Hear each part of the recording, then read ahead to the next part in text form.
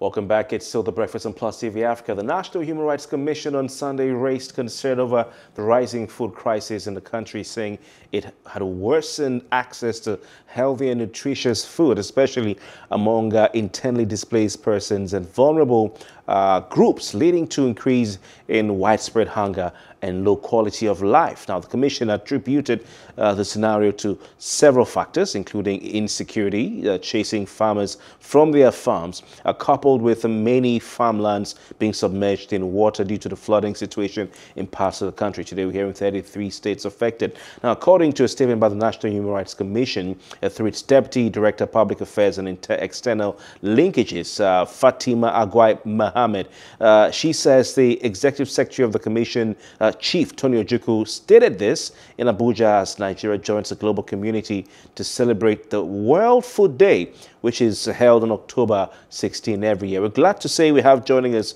on the breakfast to discuss this situation of a food crisis. Is there really a food crisis in Nigeria? Mr. Kelvin Emmanuel, who happens to be an agriculture and agro expert. Kelvin Emmanuel, thank you very much for your time, and we're glad to have you join us on Plus TV Africa. Thank you. Thank you so much for having me. Yes. Do you agree with the position of the National Human Rights Commission when they say there is a food crisis in Nigeria as we speak? Yes, there is a food crisis in Nigeria. Before the whole flooding situation started, there was already a food crisis. Because if you look at the major commodities that are consumed on a daily basis, like rice, like wheat, maize. Maize is like the 65% of all the maize grown in Nigeria is actually used for animal feed, for example.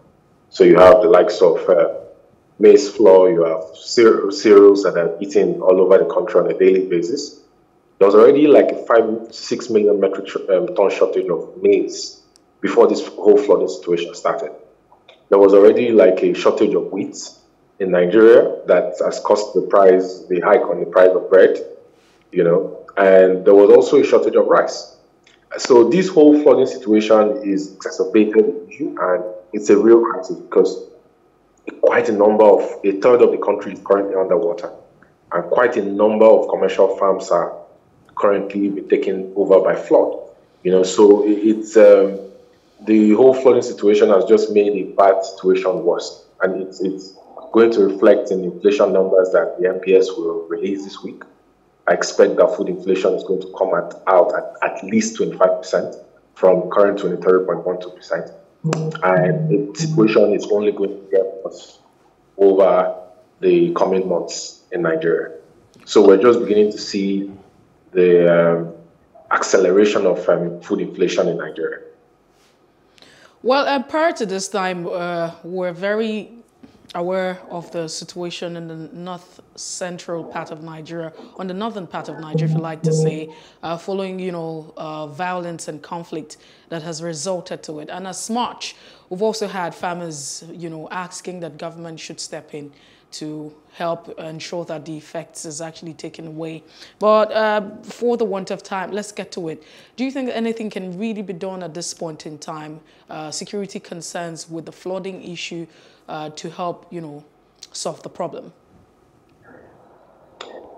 Well, to be honest with you, it's too late in the day. And the reason is because I think, was it a week or two ago, I noted on how the Nigerian government has been very responsible in blaming the whole situation of the floods on climate change, which is the convenient excuse the Nigerian government uses these days for nearly every problem you have in Nigeria. For example, food inflation started really accelerating, and the Nigerian government started blaming Russia and Ukraine. But even before Russia and Ukraine, there was food crisis in Nigeria. The situation in the north, the insecurity in the north that cut down the production, the output of food by about 50%, is even now worsened by the flood situation. And of course, the situation is because of the Lagdo Dam in northern Cameroon. If you go back in time, you realize that in 1982, Nigeria signed an MOU with Cameroonian government that was going to build a buffer dam called the Dasin Hausa Dam in Adamawa State and also in Katsina Ala, to try to create like a buffer for the current of flow of the water coming from that dam And that dam is primarily responsible for the whole flooding situation you have in Nigeria. It has completely nothing to do with climate change. And Nigerian Meteorological Agency warned about the situation early this year, that there was going to be a situation like this. Nigerian government didn't take any precautions. So it's very late in the day. There's practically nothing it can do, because you have to dredge the River Niger. You have to build like 2 dams to create buffers. I just heard this morning that the Nigerian government is going to send a delegation to Cameroon. That is not going to achieve anything. So the whole situation in the north central, with insecurity, with flooding, it's too late in the day. There is nothing it can do. And it's really, really unfortunate that considering the situation you have in Nigeria today, the government is quiet. They've not said anything. President and Vice President are sitting tight here in Abuja. They've not shown any concern. They've not gone to visit the victims. They've not set up IDP camps. The government has not provided any guidance on food relief. I heard it's going to release about, I think, 300 metric tons of grains from National Strategic Grain Reserve. That's not going to lift fingers or ameliorate the bad situation you have currently across Nigeria. I think they need to come up with a more realistic plan to assure the people on how to prevent a repeat of this situation and provide a buffer for the really very hopeless situation you have on the ground across Nigeria. And I'm also surprised that the presidential candidates have not suspended their campaigns to go around the country and help people. I'm really shocked. You have a crisis. You have a crisis, and no one is saying anything. It's very, very shocking.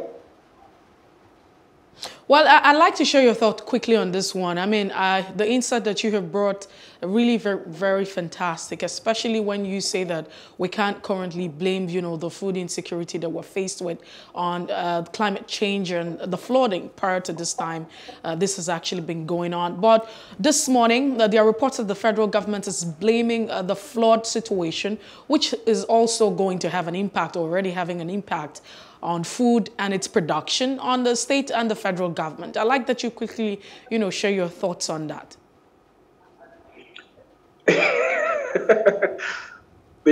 So they are blaming the situation on the state, on the state government, okay, and the local government. I beg your pardon. Okay, so first of all, the federal government cannot blame the situation on the local government, on the state government. Number one, because the autonomy of the local government has been an issue. So if you look at this, the allocation of federal allocation for the Resource Mobilization and Federal Allocation Commission, RMFAC, that controls the FAC, you see that the formula currently is about 55, 29, 16. Federal, state, local government. Federal government gets 65%, states gets 29%, local government gets 16%. If I'm not mistaken, you have to ask the presidency what is being the autonomy and distribution of resources to the local governments over the years. Number one, are the local governments empowered at the grassroots to really create drainages, to really ensure that this situation, this ecological crisis you have in Nigeria, it does not pose a threat, number one. Number two, have the governors been effective with the ecological funds that they've gotten over the past years, or has those ecological funds been siphoned and diverted and with no consequences? Number two. Number three, has the federal government done what it's supposed to do to ensure that it dredges the River Niger? I remember during Goodluck Jonathan, 2012 or 2011, they awarded the contract to Nigerian, through NIWA, Nigerian Land Waterways Authority, about 4 billion to dredge the River Niger, bordering around Lokoja and the Benue tributaries. That was not done, and that project was not taken seriously. And NIMET has been warning for several years that this kind of situation might happen if the River Niger is not dredged. Number two. So has the federal government done what it's supposed to do to ensure that it creates buffer dams to break the current and regulate the flow of water from northern Cameroon? Lagdo Dam is a dam that provides electricity for a major part of Cameroon and also acts as a buffer for the flow of current of water when the rainfall, this thing is very high. So has the federal government done what it's supposed to do? No. The answer is no, it hasn't. It has always paid lip service to this issue, and it's not done anything about it. So the lack of coordination, I won't put any blame on the local government. The lack of coordination between federal government and the state government is the reason why you have the current situation you have in Nigeria. And let me just say this. It's unfortunate that at the time when you have a major part of Kogi State is submerged, yeah, and you have a crisis, a lot of people have been internally displaced. The last numbers I heard is that 500 plus people are dead and 1.4 million people are displaced. Yeah, the governor of Kogi State sent thugs, more than 500 thugs, to go to Obajana and shut down Dangote Cement, which is the largest cement plant in the whole of Africa. And those thugs injured 26 people. One of them is currently in ICU. Yeah. And Dangote Cement plant has been shut down for quite a number of days. A major part of the Northwest currently does not have cement for production. These are the issues. All right. Interesting point you've raised there, Kelvin, Emmanuel. You talked about the 12,000 metric tons of food items approved by the president from the National Strategic Reserve for distribution to communities affected by flooding across the country. And you said that may not be enough. But just to expand on that, last time I checked, Nigeria has not less than 33 silos, if I'm not mistaken. What is the state of the country's food reserves? Do we have all these silos properly stockpiled? Are they being maintained enough to be able to take us through at least the foreseeable immediate future through this crisis? Companies are struggling to get supplies to produce. So and the last I heard, the government was buying grains at a premium of about 20,000 naira per metric ton. So if you consider the situation I explained, where you have a shortage of somewhere around 2 million metric tons of wheat, you have a shortage of somewhere around like 3 million metric tons of paddy, you have a shortage of maize, about 5 to 6 million metric tons. It's very difficult for the government to be able to stockpile national strategic reserves to ensure that there's enough to feed in situations like this where you need buffers for the people.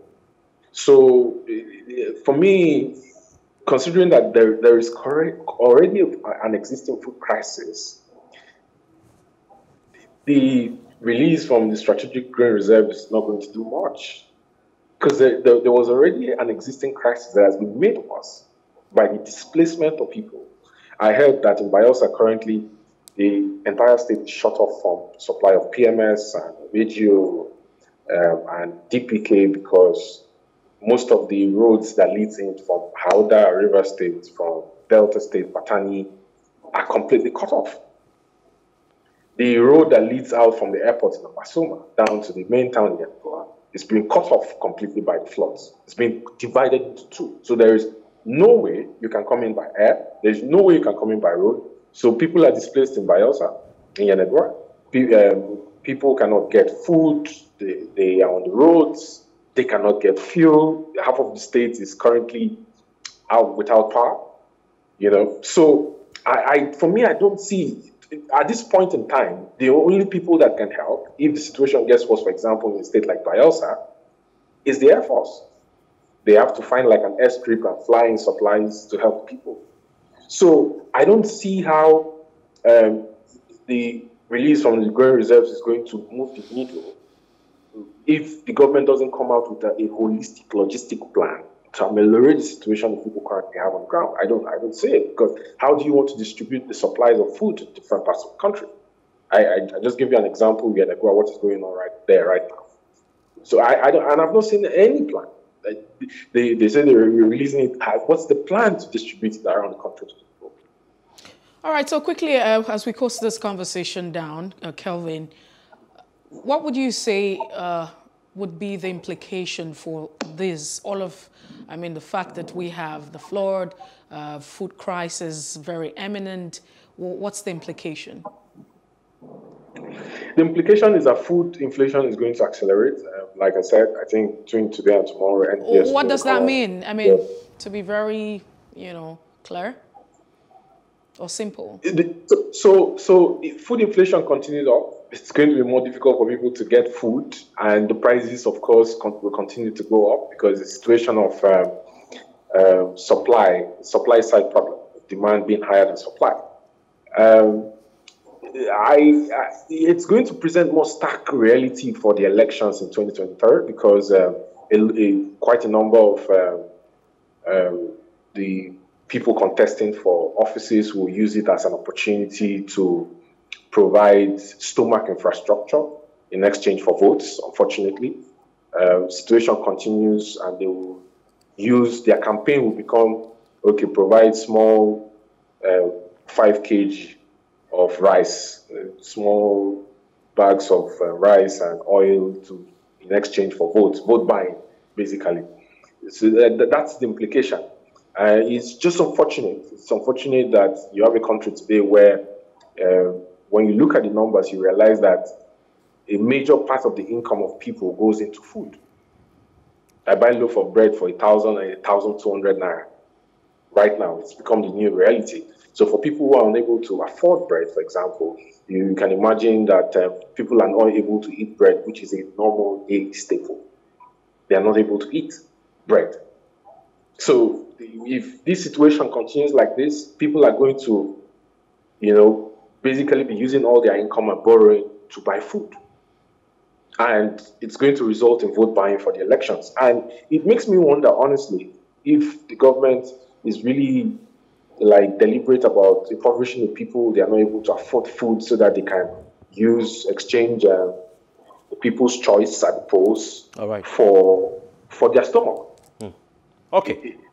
Yes. So very quickly, finally, I want to tell us what, the state governments can do, because I know some of them are going through a difficult time, like you mentioned, Bayelsa State and Kogi State. But while we've looked at what the federal government should be doing, what can the state governments do? That's number one. Number two, what can individuals and households do to be able to take themselves through this period and the expectant or predicted worsening of the situation? That's number two. And number three, what should an incoming administration do differently to make sure we don't get into such a corner? So, first of all, for the states that are critically affected, like Bayelsa, for example, I expect that the state governor should declare state of emergency so that Nigerian Air Force can come in, NEMA can come in, the Air Force can come in, because the state is completely cut off from the entire country. You can only use cargo aircrafts to bring in supplies for the people, medicine, food, and the likes. You can also have Red Cross and all the international aid agencies to come to help the situation. I also am encouraging the state governors to be more deliberate with the ecological funds and realize that it's not when you have a crisis that you start planning for a crisis. It's already too late for you to start planning for a crisis when you already have a crisis. That's why you have the ecological funds in the first place.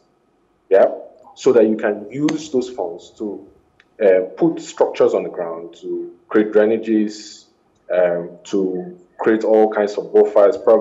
Maybe this will encourage state governors to also develop their own internal grain reserves, so that when they have issues like this, they don't wait for the federal government to come to their aid. They can immediately solve the problem. I also encourage state governors to, create some kind of fund, relief fund for the people, to ensure that the people that have their properties destroyed, they can have makeshift accommodation and food until they're able to find a solution to their problem permanently.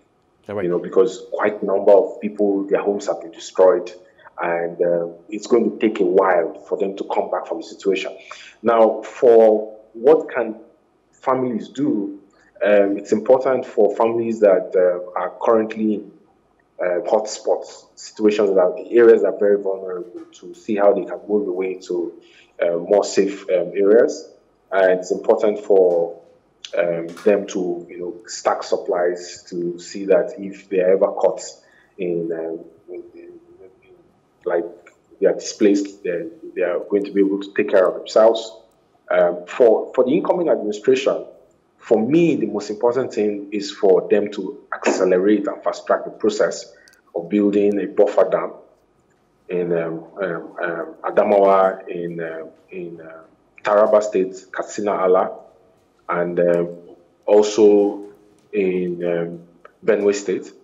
It's important for them new administration to have NIWA, Nigerian Inland Waterways Authority, to dredge River Niger to prevent a repeat, because this happens every 2 to 3 years, so most likely in 2 or 3 years, or even next year, this might happen again.